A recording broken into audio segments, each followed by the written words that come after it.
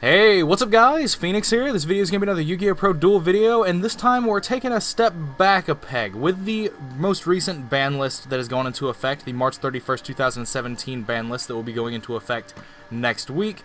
Zodiac has been hampered a little bit, although it still has good combo potential for it, but the essence of the format is still like shifting away from Zoo, at least it seems, in terms of people think Paleo is just better than it, hands down, all that sort of nonsense. So that led me to wanting to test ABC, because ABC was that deck that could go toe-to-toe with Paleozoic back last year, in last November and December. Because ABC just has stronger points than Zoo does in terms of dealing with a grindy back row deck. Whereas Zoo can kind of really just fold to traps like all the time, but ABC can actually sort of play through traps depending on the situation. And also, ABC Dragon Buster is just a really strong boss monster as compared to Zodiac Trident in the matchup. Like, ABC Dragon Busters does so much more than Trident does in the matchup. So I decided I wanted to test ABC, and I wanted to test it against Paleozoic to see just if it still can hold its merit and hold its candle and hold itself up against a matchup, or if I'm just actually just wrong. And so I've been doing testing for that, and that is what this video is going to contain. So I'm not going to waste too much more time talking about this. This list is just a generic list that I've put together. I'm only playing 2 seeds because I don't want to brick with it, but 3 may just 100% be correct.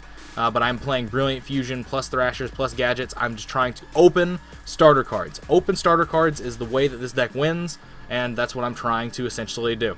So that's basically all there is to say about that. So let's not waste any more time, and let's just jump straight into the first game, shall we? And let's see how this thing does. So going into the first game, my opponent gets to start, if I remember correctly, and ultimately we're playing Paleo versus ABC. So this should be a pretty predictable matchup for like how it should play out. If you open well with Paleo, then you're basically going to be giving the ABC deck a run for its money because of the fact that you have multiple cards in the form of Lost Wind, Dynamiscus, Olenoids, Canadia, all of those cards that just either disrupt your ability to put multiple monsters on the board, disrupt your ability to resolve Union Hanger, or disrupt your ability to summon your monsters and equip with Union Hanger. So ultimately it just kind of just sets up for some interesting interactions with how things go. But as you can see, I tried to force through plays on my previous turn, but ultimately ended like in a Dweller, just because Dweller seemed like the strongest option I had available to me after everything got disrupted, with my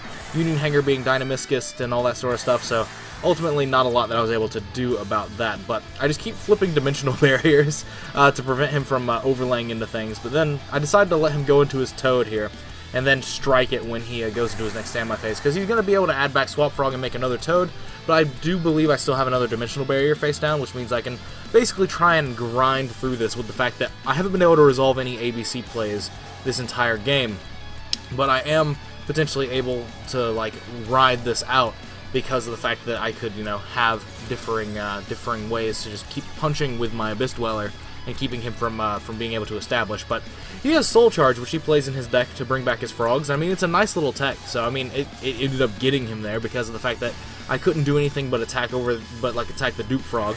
But he also had Wabaku in his hand, so like the Wabaku would have also prevented me from killing the Toad. So I guess it was just, at this point, the game was just lost regardless of whether or not I did anything, or whether or not what I made was correct or not as far as decisions. But as it stands now, he's got a Toad on the board. He's negated my Twin Twister and taken it. I used Brilliant Fusion just to summon Seraph Knight so I could try and stay alive, and like I can potentially draw my my C in deck, or my B, whichever one I dumped with Brilliant Fusion. I could draw the other one and potentially make ABC Dragon Buster and try to win. But ultimately, he just reveals that he has more frogs that he drew for turn in the form of a Dupe Frog, and then he's just able to keep going. Or it was a Dupe Frog. It was like Dupe Frog or Ronin Toadin or something, but I don't know. Regardless, he was able to put another monster on the board, which means that he was guaranteed killing me that turn, so I just surrender. But from here, going into the second game, I open with a nice play with like the Gadgets and the Union Hanger, both Gadgets. But then he has Max C, so punishes me, right? So I just use Gold Gadget to go straight into A, equip, make my ABC Dragon Buster, give him a few draws, and just kind of end from there. Ultimately, I had a really cool play because of the fact that I had the double Gadgets, meaning that I could have made a couple of rank 4s and then ABC Dragon Buster, but the Max C means that that's not going to be how that works. But so I'm able to tag out my ABC Dragon Buster and ultimately just try and work my way through his cards, because I've already given him a few extra cards off of the Max C, but ultimately, like, because I'm able to advance my engine, I'm able to just play through his stuff. So I'm able to make double Diamond Dire Wolf. I'm able to use my Tsukiyomi to draw cards, and then use Diamond Dire to pop the Tsukiyomi, preserving it on the board, and then making my ABC Dragon Buster, which gets warnings. But then I still haven't even normal summoned for turn, so I'm able to get the last C out of my deck and make ABC Dragon Buster, put my my A Assault Core on it, so that it's unaffected by monster effects, so that he can't like Anoma Lucaris it.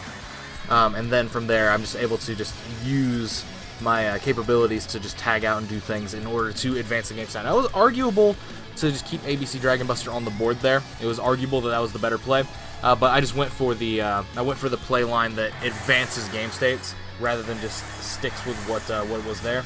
I also thought that I was going to be able to get my my A Assault Core for some reason, but I think there's just no Union monsters in my graveyard at the point when it went to grave. Either that or it missed timing for some reason, or I don't think ABC monsters can miss timing, actually. I haven't like read their actual text in a long time, since like November when I played at YCS Anaheim, but regardless. He Dynamiscus is my C, and this build only has 2 copies of C in it, as you should remember. So that means both of my C's are banished, which means I don't have access to ABC Dragon Buster for the rest of this game, but I am capable of just, you know, using my rank 4 toolbox and my advantage that I have over him that I've clawed back into being able to proceed the game state. But so I get Dynamiscus on my Norden here, which also banishes my B, but from here, like, it's fine. I'm leading in terms of like the momentum of the game, and he is like he could draw like a Swap Frog and make it totally awesome, and then I would just lose, but he has to draw that. Like, if he draws any like of the traps that he plays, it's not really going to be enough ultimately, and I'm just able to take the game from there because of the fact that I'm just able to continually try to force damage onto him and force like my game state and my engine on him, and not allow him to play the game at his pace, essentially basically trying to play the game on my own pace, on my own terms, versus allowing him to play the game on his. So carrying on, he gets to start, he sets his 4 and passes. I end up getting my Union Hanger Olenoids, and my A Assault Core gets bottomless, so he gets to bring back his Olenoids, and then he normal summons Swap Frog and uses its effect. I just shotgun the barrier here because he has no traps in grave that he could summon, 1, and 2, I don't want him to. Under normal circumstances, I would wait for like the Ronin to come out, so he wasted a frog resource in grave, and then I'd barrier, but he already has 2 on board that he could go into totally awesome with, so I decide to barrier there so he doesn't just go straight into a rank 2, whether it be Opabinia or totally awesome, regardless. But so from here, I'm just able to try and continue my play string. He warnings some key monster there, and I just follow it up with an Instant Fusion for Norden into a Rhapsody in Berserk, and I use Rhapsody here to banish his Ronin Totem and banish his Swap Frog. And so from there, I'm able to not have my Rhapsody killed, 1, because it's got 1200 defense against his Olenoids' 1200 attack, and then from here, it's just that's a good thing for me to have done because it gets his frog resources out of the grave. Now, he could also still just top deck like a Swap Frog and it would be good, but like, he has to draw that. He has to draw one of 2 Swap Frogs left in his deck. Otherwise, he's just going to be drawing into traps that are not really going to be advancing him that far because of the fact that he doesn't have any more Paleozoic traps in grave. But so I'm just able to keep my play string moving. I'm able to just do things and eventually just stick an ABC Dragon Buster, even though my Union Hanger gets Olenoids again. Like, a bunch of different things just happen. But basically, ABC, it's really strange how this format is shaping up. Because of the fact that ABC has been pushed out of the format by Zodiac Beasts, it's really strange. Like, Paleozoic has definitely gotten a huge, like, boost in representation because Paleozoic is actually very good against Zodiac. Because Zodiac relies on just a bunch of little, like, 1-card interactions that are very easily stopped by the Paleozoic cards. Whereas ABC, on the other hand, is a little bit better situated against Paleozoic as a deck, just because its cards are more standalone-ish in their, like, purest design. Like, Photon Thrasher can just be a 1-card beater. Your A Assault Cores and all your little ABC cards, they have attack points. You can start forcing down damage without trying to combo off necessarily. Like, that's something that exists. So, ABC, while worse against Zoo, is better against Paleozoic, at least it seems, because of the fact that, like, Paleozoic just, you can get into a grind game with your little 1-card, you know, beater resources, and then eventually just gain your resources into your big pushes involving your ABC Dragon Buster and your Diamond Dires and stuff like that. So, overall, like, it's a really strange thing. I actually think that if the Zoo deck is hindered enough, we might actually see some resurgence in ABC in play, just because ABC seems to be, from all the games that I've tested against Paleozoic, ABC seems to be a little bit better situated towards Paleozoic than Zoodiac is. Now, Zoo is probably an auto win against ABC. ABC probably just loses handily to Zoo, because of the fact that Zoo can do the fusion substitute combos and can then go and dig for Dimensional Barrier, Solemn Strikes, all that sort of nonsense. They can dig for those cards that are literally going to tear ABC to shreds while you try to deal with their board. Zoo is a very proactive deck in that regard. But against Paleo, ABC just kind of really shines because you have the accessibility into your cards that are all really good standalone pieces if you're able to just grind with the Paleo deck. But Zoo can't really grind with the Paleo deck that well. It's literally like you have to open really well, or else you're just not going to do much. So that's just something that I've been realizing over the past couple of days. That's just a little bit of like insight of what I've been seeing in my playtesting, is that ABC is better against Paleo than Zoo is, but Zoo is just like a deck that tears ABC to shreds. So based off how like relevant Zoo is in this new format, with Rapier being it too, will determine whether or not ABC can see like a degree of play, because ABC is one of those decks that is strong in its own right, but it just loses to Zoo. It loses to the traps that Zoo turbos into, rather, I should say. And the fact that Dryden just destroys Union Hanger doesn't really help that matter either. But anyway, as you can see, I'm actually just getting stomped in this game because my one card like standalone beaters are not doing enough of a good job. I thought I had a really strong hand, but then he just had like multiple of the correct trap for the specific moment to mean to make it to where I couldn't do anything. Like he had Canadia for my A Assault Core, and that meant that I couldn't overlay with it. That meant that I couldn't Union Hanger attach to it, and overall it was just really poor for me as far as a situation to be in. It was very, very much a bad situation because of what it allowed him to do, because he was able to kill my A Assault Core for free value because nothing was engraved. Even though I Dimensional Barriered him, like he was still able to beat over it.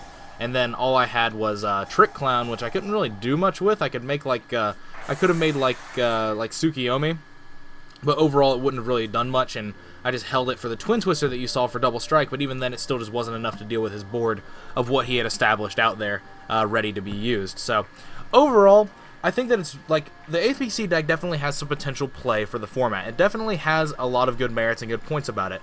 It just needs to figure out how to play against Zoo, and whether that's like ABC Kaiju, or whether or not that's like maining Denko Sekkas, or doing whatever, I don't know. But I definitely feel like the ABC deck has potential simply because of the fact that ABC, like I've been saying in this video, seems to have a much better time against Paleozoic than Zoodiac does. Because one, also like your boss monster, ABC Dragon Buster, can out like 2 or 3 back row by itself, because you can banish one of their back rows and then you get your 4 level 4s. Off the 3 that come back and the 1 you get off Union Hanger, and then that means that you make double Diamond Dyer, and like that outs like 2 to 3 back row.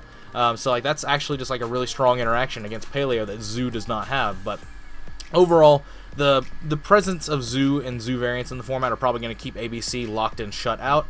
But overall, I just wanted to test ABC, and I've been testing ABC, and I felt like it was important to share with you guys the fact that like ABC just like it was back in November. ABC is still pretty strong against Paleo. There's a reason that ABC was able to actually compete against Paleo. Meanwhile, over here in Zoo format, the most recent Zoo format, Paleo is just destroying Zoodiac beasts.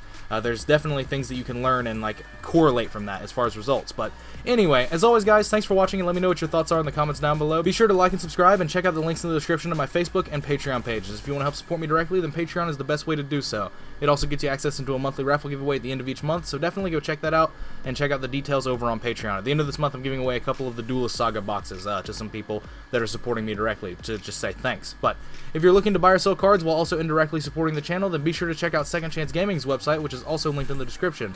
They are a direct sponsor of me and this channel, and I'm a big fan of how they do business with what I've seen so far. Their shipping and their pricing are both very good from what I've experienced personally, but definitely check out their site and let them know that Phoenix sent you. But other than that, that is it for this video. Again, thanks for watching, thanks for your time, and as usual guys, take care. I'll see you in the next video. Let me know what your thoughts are on ABC down below. But to see you guys.